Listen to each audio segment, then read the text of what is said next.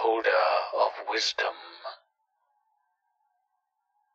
In any city, in any country, go to any mental institution or halfway house you can get yourself to.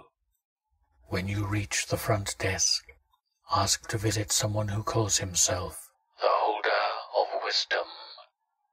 The desk clerk will chuckle and guide you to an empty room. They will hand you a key and tell you to wait some time in the room until you hear a bell ring. When it rings, you have to lock the door through which you entered, wait until a second ring, and unlock it.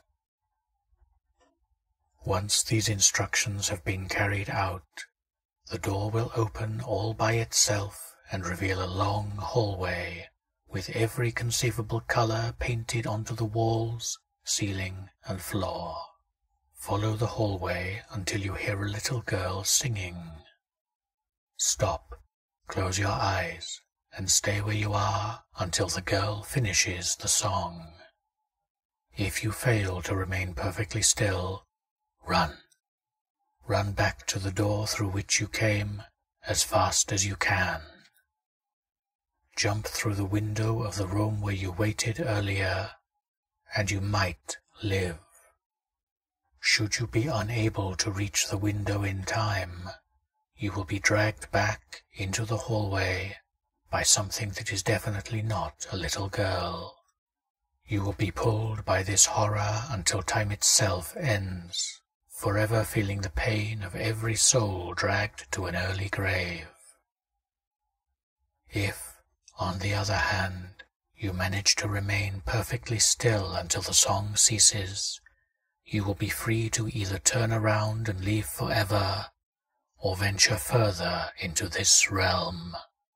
If you prefer the latter course of action, walk deeper into the hallway until you reach a human-shaped door.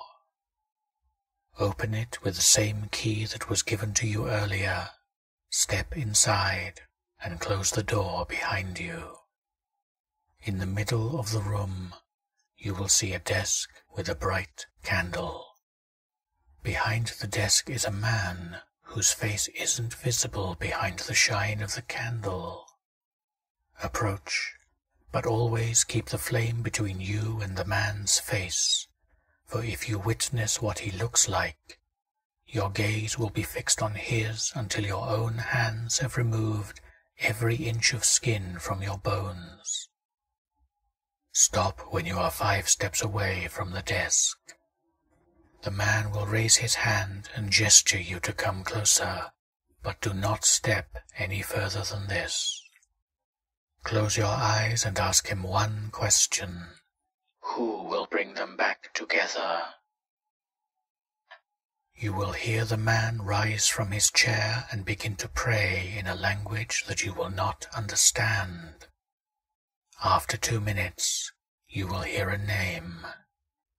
If you hear Anubis, then you had best utter your own prayers in the short time you will have to do so. But if it is Thor you hear, then you may open your eyes. You will see the man's severed head lying on his desk, still speaking. After another 3 minutes, his prayer will cease, and he will tell you how you will die. He will describe every minute detail of your horrible death, and you will be unable to move or react while he explains your end. Lastly, he will describe the one who will steal your life away from you, and go into such detail as to why it is necessary that you yourself will question which would be worse, you being murdered, or you being allowed to continue to live. Eventually, the head will finish its ghastly tale. It is Object 9 of 538. It is up to you what you do with the knowledge of your death, for now it is inevitable.